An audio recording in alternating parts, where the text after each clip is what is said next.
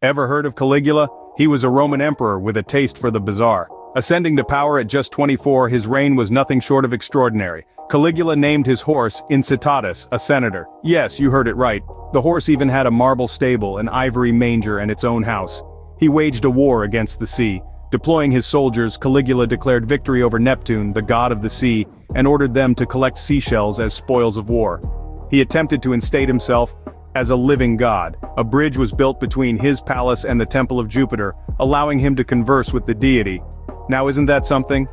If you're intrigued by historical oddities, make sure to like and subscribe. We've got plenty more where that came from.